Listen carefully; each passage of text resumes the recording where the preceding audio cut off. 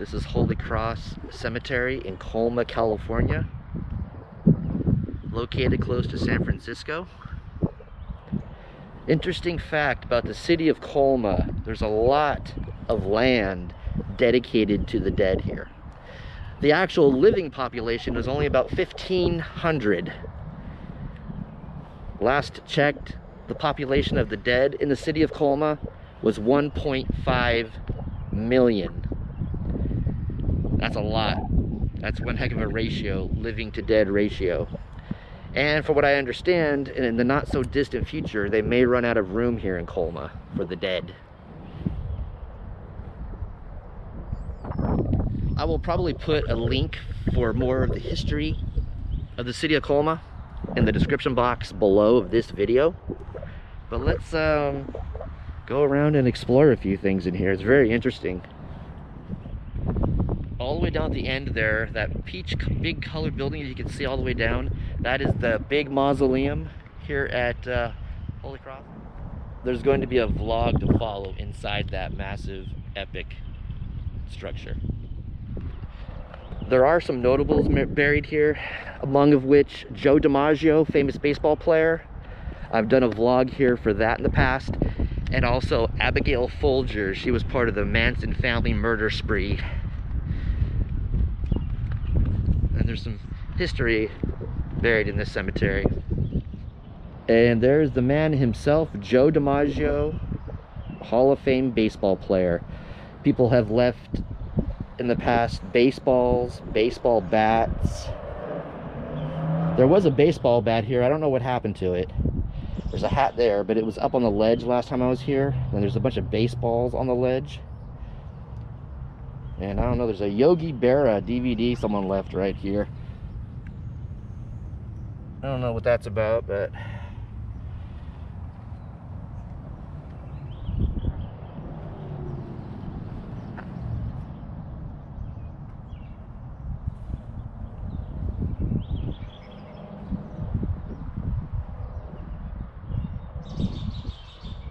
on the back of Joe DiMaggio's grave, of course, there's some vents for air to circulate through.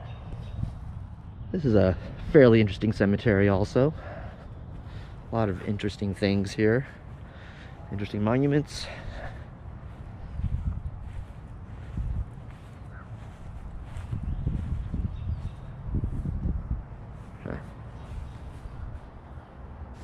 Nice stained glass work. Looks like somebody broke the glass a little bit, unfortunately.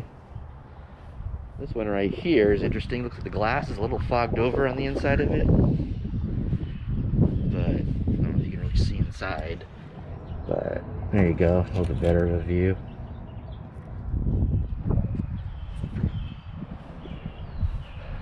Wow, this one's interesting.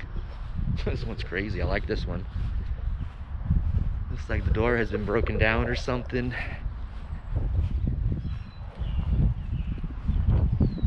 You have it chained shut with a padlock. Looks like the lock's been broken on this thing, as you can see.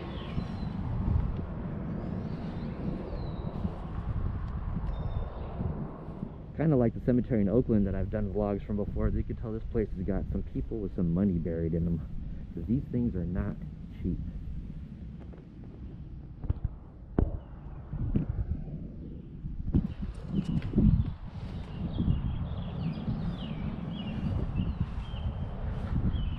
This place is pretty huge too.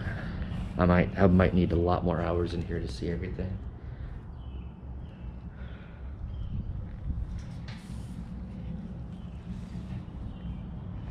Oh hell. I guess the door opens in this one.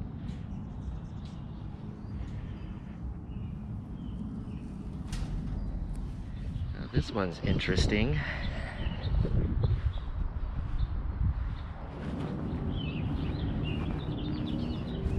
I guess like the glass is able to open, I guess. It's locked, but doesn't look like anybody's been in here for a minute. It looks like a lot of leaves and dirt inside here. It's an interesting mausoleum, crypt type deals up in here. Damn, look at that one.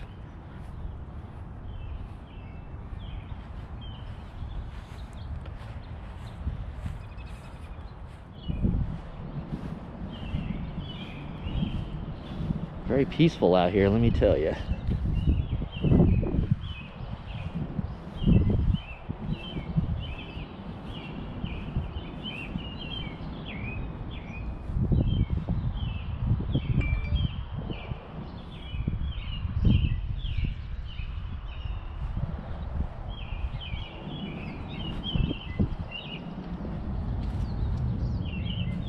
Kind of hard to see in there. Look at that glass work. Geez, this one looks like an old castle or a church.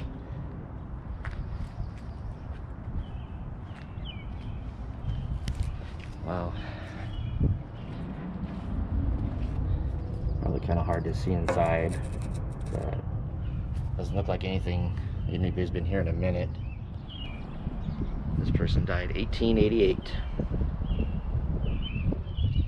Interesting row here. Another pass at interesting row, more zoomed in. Holy moly, look at this one. The name's Giblin. God, some of these are just so epic. This is like, wow. This is insane. Looks fairly clean inside, so I think the family might still visit. Maybe not, just dirt on the floor and stuff. There might be a few parts to this cemetery. I might have to come back in the future and do more, because this place is bigger than I realized it was. I'm probably gonna have a few parts on this filming, but I may have to come back in the future and film some more. Now this one is hidden. Interesting.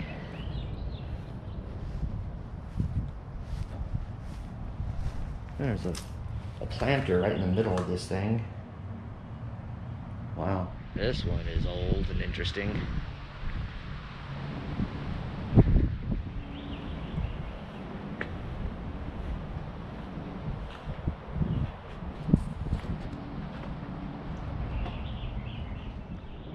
That one's interesting, but unfortunately over here, looks like this one was part of some kind of vandalism, which is unfortunate. Looks like they broke some of the stained glass out. Maybe they put some temporary glass in there too, I don't know.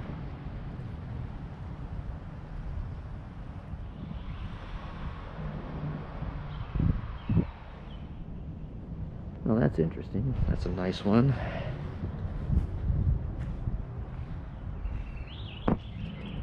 Some nice stained glass work.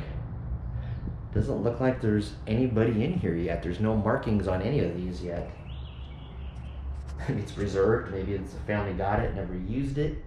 I don't know. That's odd. There's usually at least one person in these things, or two, but there's nobody in this. Or maybe there are people in here. They just never got around to marking them. But there's vases in here and whatnot. It's just very odd.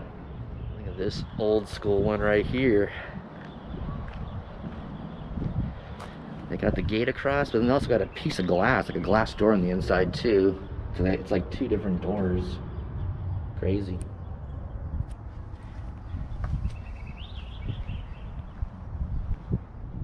As you can see here at Holy Cross Cemetery, it is very roomy. These roads, this is a whole road. It's like a regular, it's like a city street almost. Might be even bigger than a city street to drive up and down.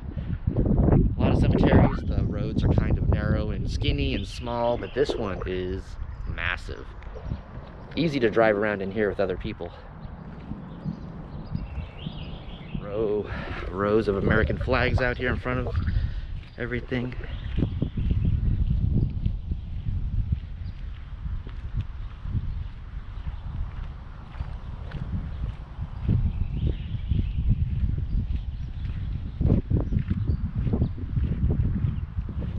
This is another old cemetery, 1800s, you know, it goes back pretty far. Interesting construction here. I don't think the families, I don't know whose responsibility it is to keep these bushes trimmed back, if it's the cemetery or the family or what, but a lot of these old mausoleum types are overgrown with the trees and the bushes. I started walking pretty far away from my car. I'm gonna go back and get it and move it closer. Didn't realize my car was so far back. I don't want to leave it unattended too long.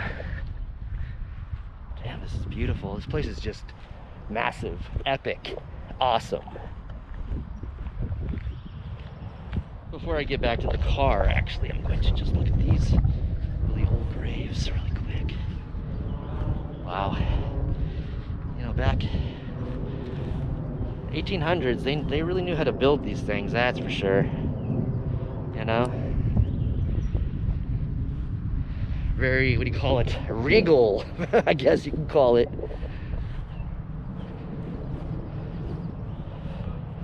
Interesting, it's got a big slab over it right here, but it looks like it's too long for it.